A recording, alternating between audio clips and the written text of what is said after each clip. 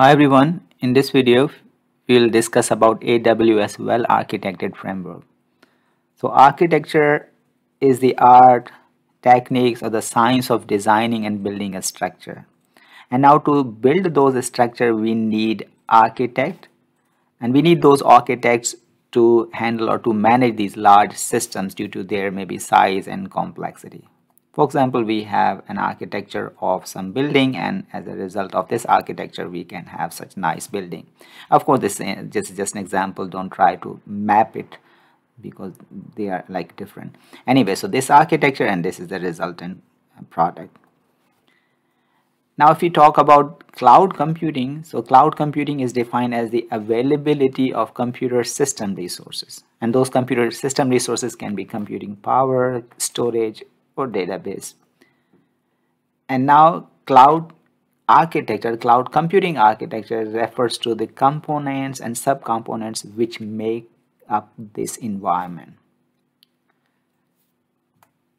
And now to make that architecture, or cloud architecture, we need a cloud architect, and cloud architect is one who converts the technical requirements of on-premises network and shifts them to cloud, let's say.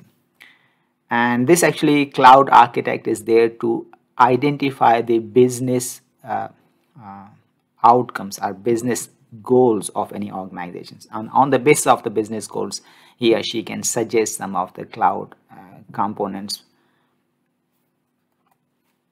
Now, let's say this is an organization and there is some cloud architect who is going to listen to all the requirements of some specific business.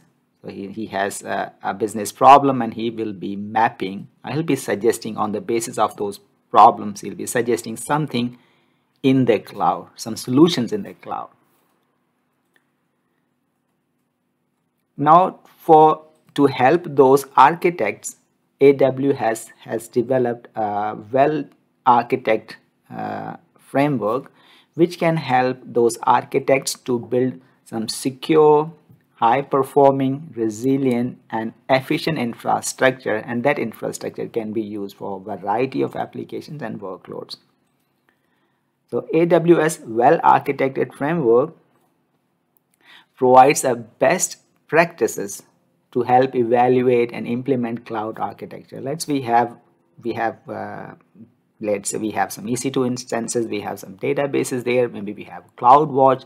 So whatever we use and how we use, for all those things we need some guidelines, some best practices, and for this AWS has developed this AWS Well-Architected Framework. And they have developed this architecture by reviewing thousands of customer architectures on AWS.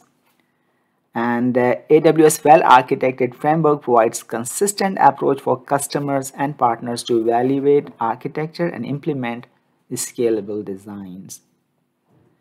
And what AWS offers to architect is that, so this offers or this documents a set of foundational questions, and those foundational questions allow you to understand if a specific architecture aligns well with cloud best practices.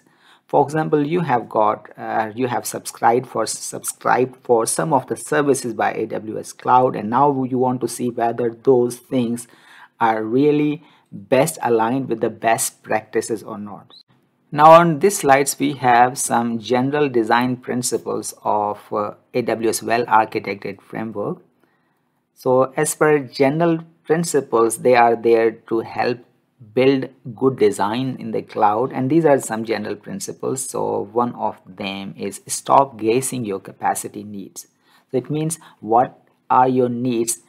Don't try to guess it. You may be wrong. Sometimes you may be subscribing for less resources, sometimes maybe more resources. So these decisions should be actually flexible. Sometimes we will be running out of the resources and we will have more than the required resources. So in this way, cloud actually provides a basis by which we can automate these things. I mean, you can scale up or scale down those resources. You can increase or decrease those required resources. So that's the flexibility. And the second principle is test system at production scale. And the cloud computing gives you the flexibility to deploy enough resources to test your system. And once you have tested your system, you can decommission those resources, and you only need to pay for that much amount of time when you were testing your system. And the third principle is to automate to make architectural experimentation easier. So in this way, we can create or replicate workloads automatically. It means if we want to make some experimentations, so those experimentations can be automated, and they can help us to monitor or audit whatever changes we are making during our experimentations. And during the experimentation, if something is not working as per expectation, then maybe those changes can be reverted. Fourth principle is allow for evolutionary architecture. So cloud offers capability to automate and test our design, which allow for evolution of our design. So evolution of our design is necessary because with time our requirements may change. And in legacy system, this was really challenging because we used to purchase something static, but with help of cloud, we can actually have a room for evolution of our architectures which we are using in the cloud. And the fifth principle is drive architectures using data. So what happens here? So with the cloud, we can get data on how our architectural changes are affecting our workloads. So we have some resources or the code and how they are being affected, and we can get all this in a data format. And the cloud architecture in cloud architecture itself is a code, and we can use that data for improvement of our architecture, which basically is a code. So drive architectures using data. And the sixth principle is improve through game days. So game refers to simulated failure or event to test our system. Let's say we have a system and we want to test it. So for that, we can simulate this failure and event, and by doing so, we actually want to understand the gaps, and this also helps us develop organizational experience in dealing with the events, like whether our team is ready to handle such kind of failures or events. So these are some general design principles which are part of well-architected framework. AWS Well-Architected Framework actually provides a set of questions and design principles across 5 pillars, and around 6 pillars. And these pillars are operational excellence, security, reliability, performance efficiency, cost optimization, and sustainability. And now these all pillars include a set of design principles and best practice areas.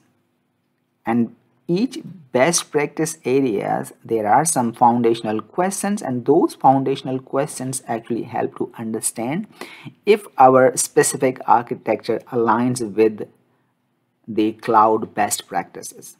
This is what we wanted to discuss today, and we'll continue discussing this AWS Well-Architected Framework pillars in our future video. And thank you for your time. Hope to see you in some other in future video.